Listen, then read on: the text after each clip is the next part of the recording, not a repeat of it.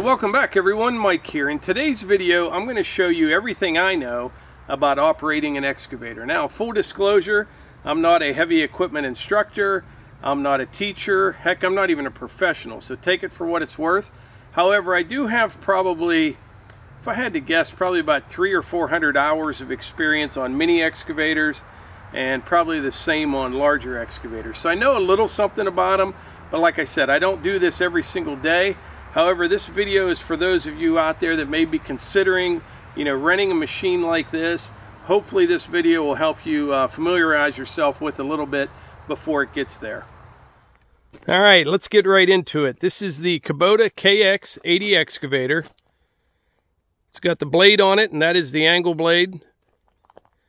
Hydraulic thumb. This machine weighs in a little over 18,000 pounds. This is a rental unit. I've been using it here on the property for the last couple weeks. I got a ton of stuff done with it, and it is a real joy to run. It really is. It's going to be sad to see it go. All right, this area where we're going to be working here this evening is my little makeshift shale pit.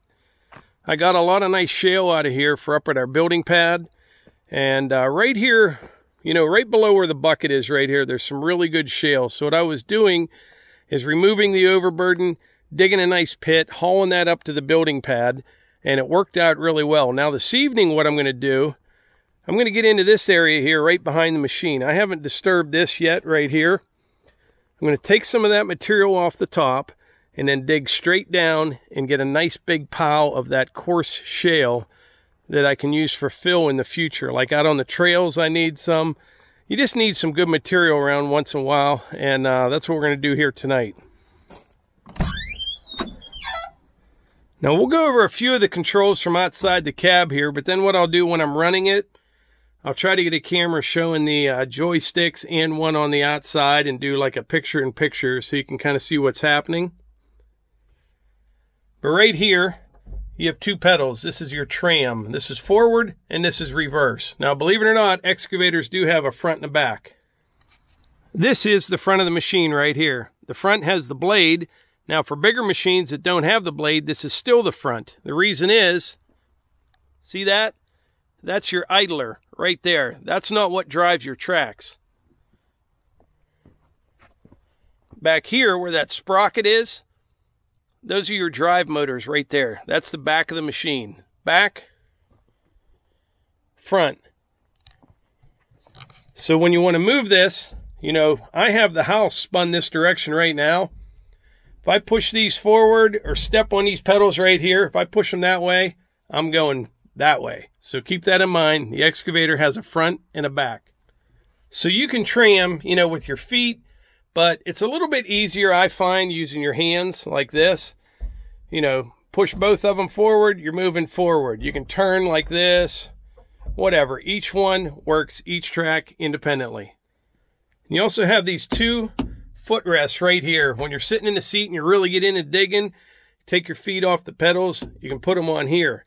Now underneath this one here, this flips up. You can flip it up with your foot. There's a pedal right here. What this does, push it to the left, or you can push it to the right. And what that does, not only does the whole house on this machine spin, but that'll rotate just your stick with leaving the house in place, if that makes sense. I'll show you that once we get in the machine. Now, just about every machine out there has this same setup right here. You climb in the machine, this is up out of the way. Once you're in the seat, you'll pull this down, like so. All right?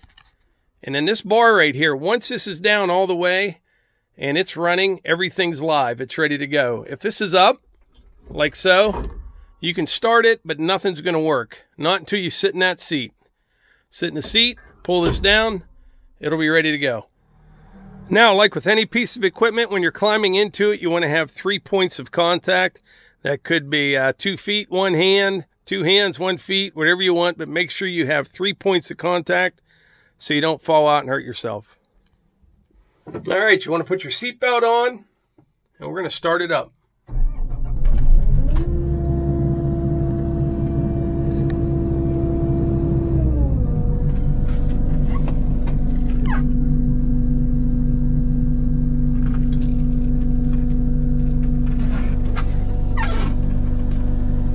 This is for the blade. I'll show you that once we spin the machine around.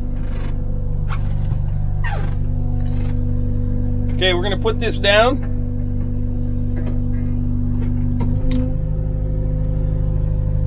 And it's ready to go. All right, before we get started, I want to show you this right here.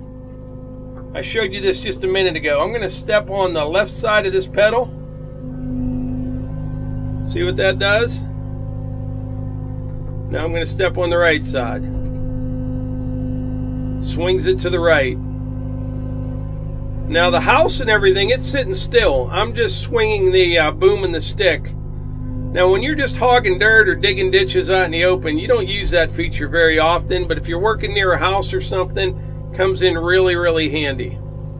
All right, I'm going to set another camera up outside, and I'll have this one running in here, and we'll go over all the other controls. All right, the camera should be in a pretty good position that you can see both joysticks and these two here that control the tram, and you can see the bucket as well. And like I said, I have another camera outside. We will do a picture-in-picture as well. Right now, we'll just go over the controls of both joysticks. First thing I'm going to do is put this bar all the way down, because right now, it's not doing anything. See that? Nothing's happening. It's ready to go right now. I push this red bar all the way down. So this joystick on the right, pull back on it, lifts your boom up, push down on it, puts the boom down. Joystick on the left, push it out, that's the stick, moves the stick out, pull it back, brings the stick in. Back to the joystick on the right, curl it to the right, curls your bucket, move it to the left, dumps your bucket. Joystick on the left, swing to the left, move it to the left, swing to the right, move it to the right. Now, like I said, this one has a hydraulic thumb on it. First, you got to activate that thumb. You have to do that each time you get in this machine, which is no big deal. You press that button right there, and you control the thumb with these buttons on this joystick right here. That closes the thumb, opens the thumb. Those are the basic controls right there to move dirt. All right. Once we spin around and dig for a little bit, I'll show you how the blade works, and we're going to talk about blade positioning as well. At least what my opinion of it is. There's a lot of people have different opinions on that. What's best, to have the blade in the front, blade in the back? It depends on what size machine and what you're digging, in my opinion, and we'll go over that in just a little bit though. All right, let's swing around and get started.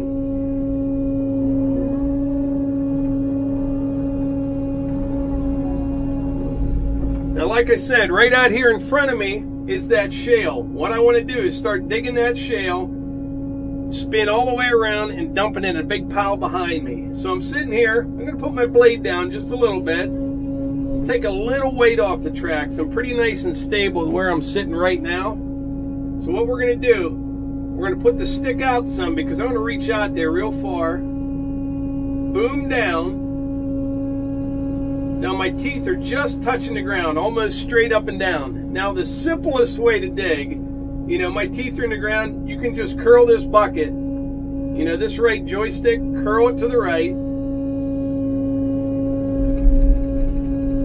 and you're digging. See that? All I did was move that in. Once those teeth were straight down on the ground, this is real basic what we're doing right now, but I have a loaded bucket of dirt right now. Now I'm going to lift the boom up.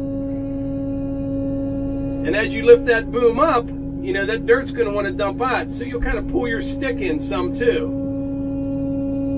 Picture it like a glass of water or something. You're trying not to spill it. So pick the boom up some more with your joystick on the right. Maybe pull the stick in a little bit more. And then we're going to swing it all the way around and we'll dump it.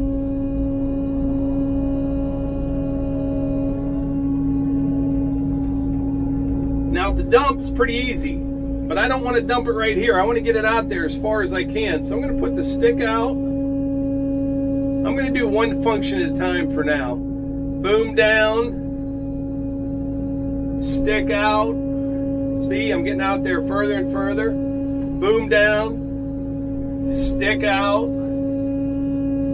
And now this joystick on the right, I want to dump it and just move it to the right.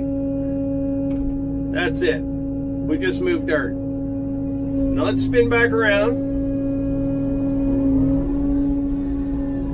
Now what we're going to try to do is put all those motions together. All right, I'm going to bump the RPMs up a little bit. And so instead of just running one function at a time, I'm going to put my stick out and boom down at the same time. See that? I'm getting out there. Teeth are straight down. And I'm actually pulling the stick in a little bit right now. Now I'm curling my bucket in. I'm in the hard stuff already. And lifting the boom up at the same time. And there we go. Spin all the way around. Reach out. Dump.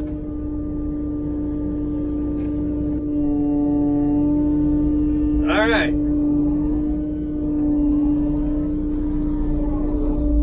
Just want to put all those motions together.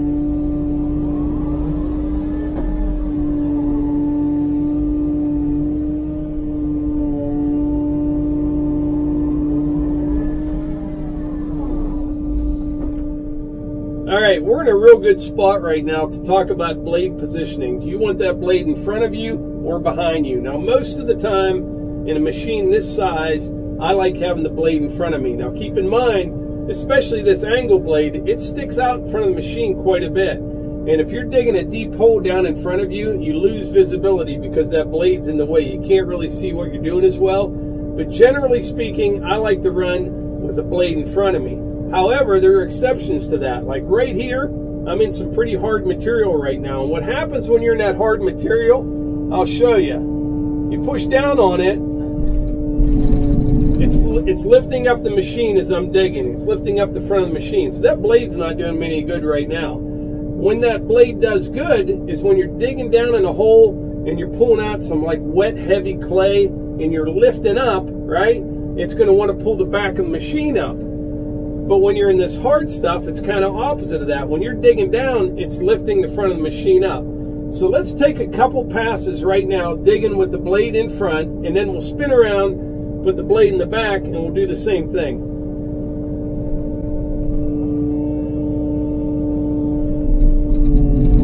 See how the front of the machine's coming up? Spinning around a little bit.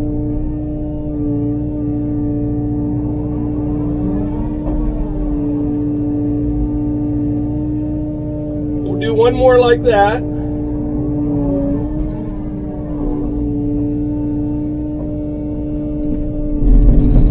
Lifting the front of the machine up. Not only that, I'm kind of sliding a little bit too. No big deal. That's a pretty good rock right there.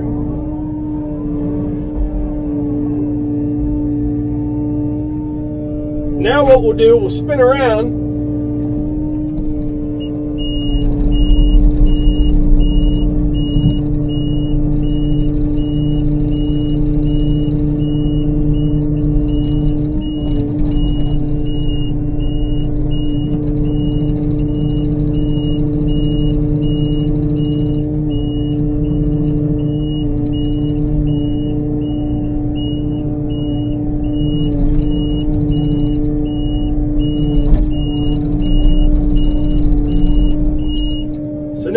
blade behind me. I'm going to put a little pressure on it. All right. Now we're going to dig back into this hard stuff.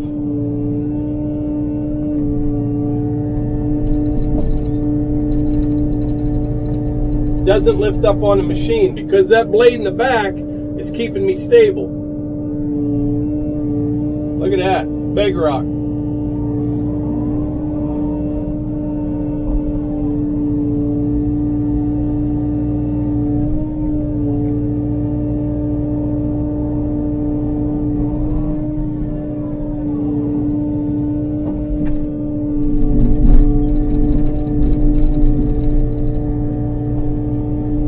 Yeah, keeping that blade in the back like that, in the harder material, definitely is more stable.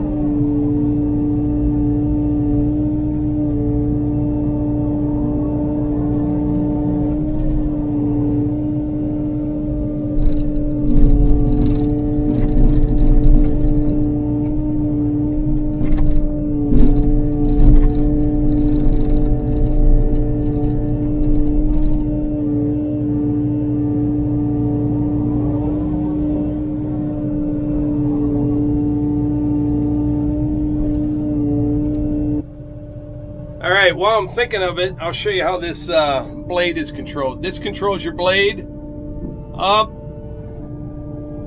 down. Windows are fogged up a little bit. I got the AC cranking, it's pretty humid.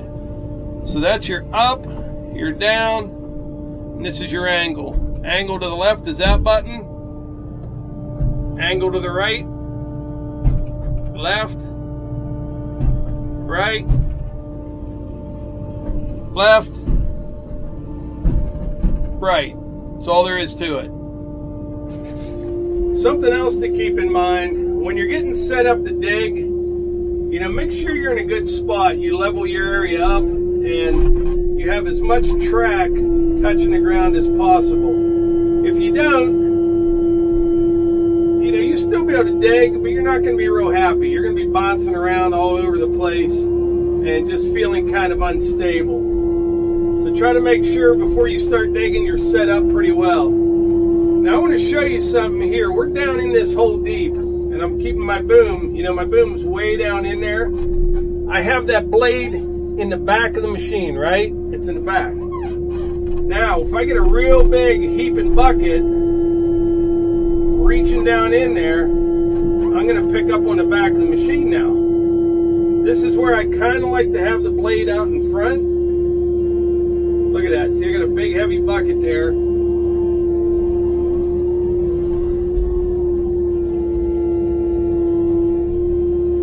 So as far as the blade goes, I run it both different ways. I do. I know a lot of people have different opinions on that. I know back in the day, well, excavators, they didn't have blades on them, but the big ones, no matter what, you dug over the front of the machine, the idlers, not the drive motors.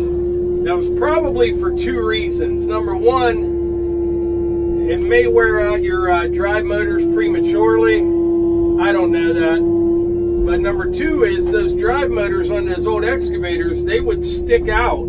They'd stick out past the tracks and you could actually reach them with your bucket. So I think that might be why they told everyone definitely dig over top of your idlers, not the drive motors, because you could be bailing away. You know, say you're loading big rock trucks or whatever, you're getting up close to the machine, you could rip your own drive motor off on those old machines.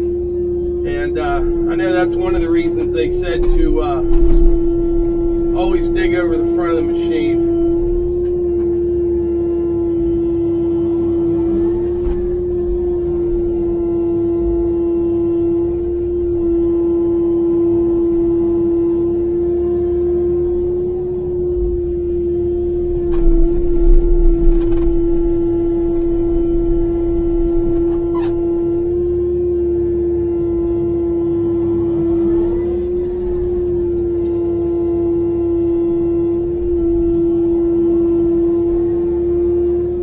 Also, before I forget, I want to mention, behind door number 1 here,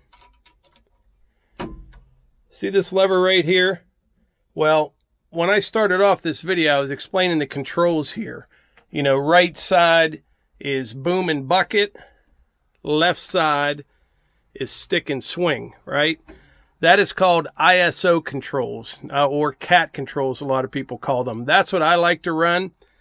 Now, if you flip this lever over,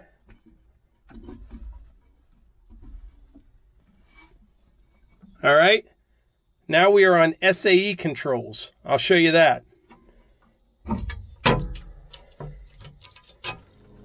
So now I'm on SAE controls. Now if I pull back on the control on the right, it's going to bring my stick in. See that? Bringing the stick in, moving the stick out. And my boom is over here on the left. Pull back, lifts the boom up, push down, puts the boom down. Your swing is still the same as the ISO controls. Bucket, still the same.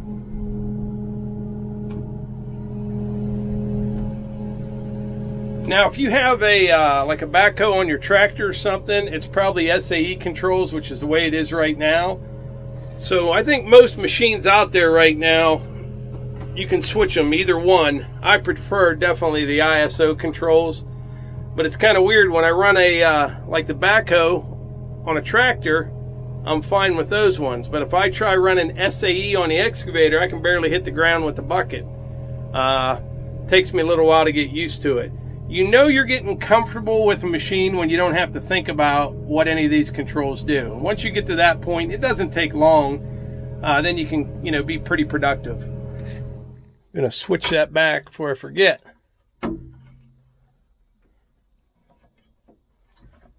Back to ISO. Well, I got a pretty nice pile of shale there so far. I think after we wrap this video up, I may add to it just a little bit. And like I said, this machine's going to be leaving in a few days, so I'm going to have to get it all cleaned up. But man, I am going to miss this. This has been a heck of a machine. We got a lot of work done with this. They have come so far over the years. You know what I mean? Compared to the old excavators I used to run, these things are just so nice, so smooth, powerful. Really, really nice. Now, before we wrap this video up, I want to revisit a few points that we already touched on, specifically blade positioning, front or back. I run it both ways. You could see when I was in the hard stuff, I like having that blade behind me. That way, when you're coming down on it, it keeps the front of the machine from coming up off the ground. But when you're in the softer stuff, maybe wet, heavy clay, and you're way down in there in the hole and you're pulling up, I like to have the blade in the front. And what that does, it keeps the back of the machine from coming up. Also, keep in mind, get that machine nice and level and steady and get as much track on the ground as you can before you start digging. Just make it a whole lot easier. You won't have a bunch of rocking around, and you'll be more productive, and it'll be more enjoyable when you're doing your work. Now, I'm sure I missed a few things that I wanted to talk about or that you wanted me to cover. If I did, please let me know in the comments. I'll have this machine a few more days, and I'll make sure we talk about it in an upcoming video. But I think that's it for today's video. And like I always say, if you enjoy these videos, please hit the like button, click subscribe, and share them with your friends. Thanks.